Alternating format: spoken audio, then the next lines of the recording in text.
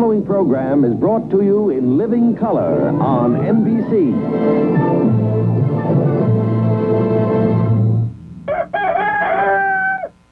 The inmates are not going to run this asylum.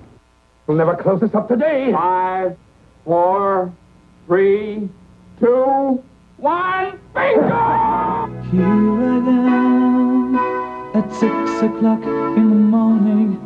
Hello again, everybody. Holy cow, is this early for me? This is Harry Carey. You know, they expect me to be the guest announcer this week on first thing in the morning. You can bet Bob doesn't pay me anything for this. Now, what kind of a deal is that?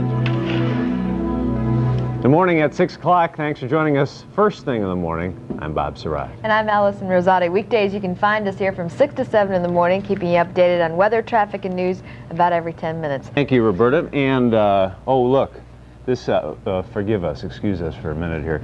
Attention master control, attention videotape room, attention control room. Come on down and get your pork rinds, your complimentary box of pork rinds. We want to thank, remember we were talking about this the other morning? Yeah, I do remember this. On the first thing in the morning flight to nowhere, you can get pork rinds instead of peanuts. Come down for your complimentary bag, boys and girls. William Connor of the Evans Food Products Company on South Halstead dropped these off, and we appreciate that. Scott Childers around? Yeah, hey, you know, he right can here. come by for pork rinds. Send those over here. Yeah. That looks just don't eat them in the car. No, definitely. They look mighty good to start that day, though. Put some milk on those things, you'll be doing just fine. Hey, look, by the way, this is my kind of woman. You see the front page of the Sun-Times today? Yes. Representative Pat Schroeder. Tossing the ball around there. See that? That's the kind of candidate we need running the country. Is she running for anything this year? I'm voting for her. Just based on the size of her mitt.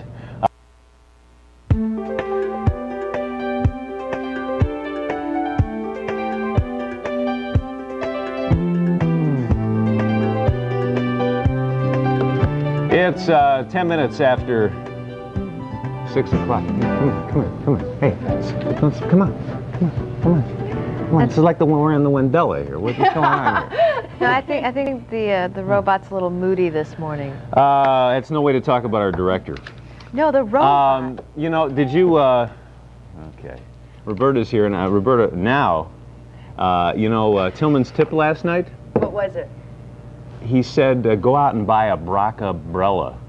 I think, you know, what happened is he got too close to that lightning machine the other day. A BrackaBella? I said, go out and buy a BrackaBella. I think it's because so. he had some positive ions surge through his head the other day when he got too close to the lightning machine. And he hasn't been making much sense lately. I think he said go out and buy a stock of broccoli.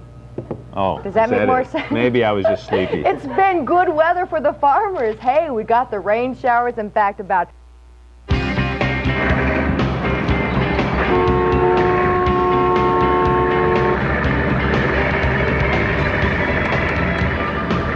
You know, just for old time's sake, in the carpool, I'm going to start picking up Paul Songus in the morning. Just for the heck of it? Yeah, I miss him, yeah.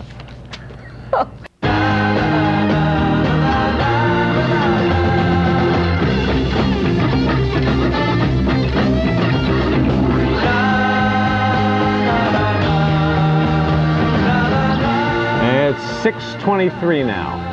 Now I can just see folks out there playing their air guitars, jamming through the house, and Roberta's here to quiet you down a little bit, tell you about the weather. Roberta? I was playing my air guitar over here, Allison. I don't want to quiet them down this morning. Wake up, enjoy the day. We have sunshine in the forecast. And that's a look at Metro traffic, and I'm Scott Childers. It's Wednesday, and Bob and Allison are here to check out the Hump Day papers. So check it out. Check this out in the Sun-Times. You know, Bob, not too long ago you were telling us about casual wear allowing people to be more creative. Mm-hmm. Well, in Oak Brook Terrace, they are just trying to squelch creativity altogether.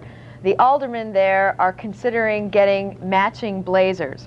Or maybe they're just trying to look like, you know, the Channel 7 news team. I don't know what the deal is. But anyway, they're going to be debating whether or not to go out and actually use tax dollars to buy themselves matching blue blazers, because the head guy says he thinks it will just look better, you know, and then that'll add a more professional decorum. And this goes against everything that we read about in the other articles, saying that you need to have casual clothes to be more creative and come up with those money-saving ideas that will save taxpayers lots of bucks. What the head guy's really saying is he wants to eliminate individuality there. But anyway, check out the article, and if you live in the community The base cam, though, was on CBS All-Star coverage. They had a miniature camera inserted in first base, so when a runner took a lead off first, you could see him. But that was stupid, too. You know, all you could see? You could see, like, a lot of dirt on the ground. In fact, and you know, Sandy, our director of TV, Sandy Whiteley. Here, I'll show you. If you just get like a close-up of my ankle. Here, let me show you. Just get a close-up of my ankle. Is this going to hold you? I don't know. Who cares? Here, Sandy, if you just get a close-up of like my foot. There, it's the base cam. Isn't that exciting? Cool. Oh, wow, what a great new perspective on the game. All right, that's enough. You know, I could pull a muscle like this. You know, you're actually... Go ahead, jump. You're pretty tall. I've got too many cords connected to me. It's 6:29. The weather, traffic, today's news and sports headlines, including the highlights of the All-Star game that we couldn't show last night on the 10 o'clock news because the game was still on, when we come back. And when Bob comes back and sits down, we're also going to have a morning cup of coffee with the man who has been mayor of Evergreen Park for the last 24 years. We're heading to Dutchie's for breakfast. And if you're looking for a cheap vacation, that bug-infested train would be a good bet, wouldn't it?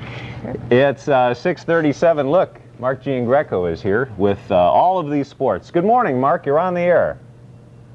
Wake up. Good morning, everyone. Well, the American League dominance in All-Star play continues.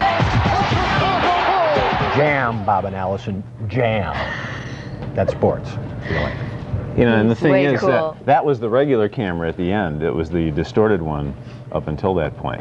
Now, we couldn't show you last night the All-Star highlights while the game was still going on. It's a legal deal. So look again. Hey, boys, go ahead and roll it. Let's see a little bit of the All-Star game, the actual All-Star game from last night since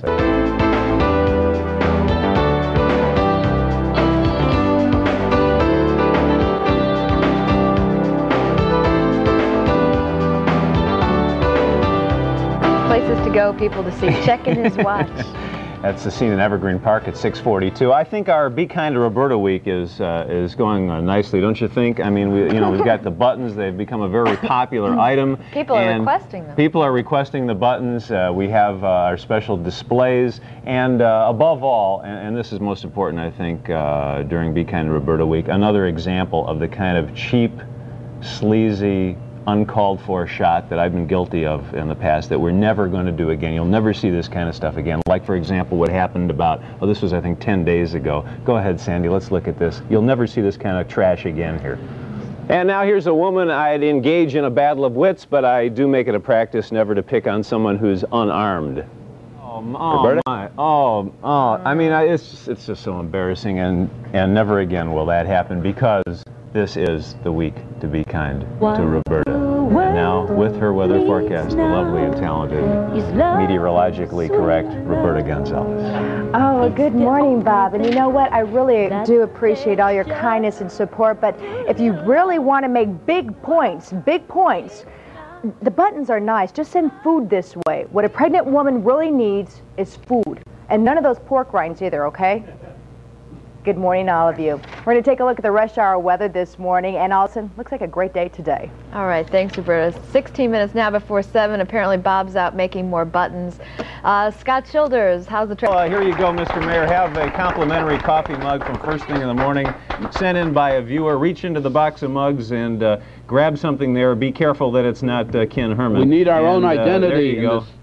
Everybody should have their own identity. I couldn't agree more with you. What did you select there? I got a cup here. It says KGN on there, and I want to thank them for making this possible. And one of our fine Tribune Company stations, yeah. I think. Is that what it is? I don't know. Is that what it said? What does it say? KGN?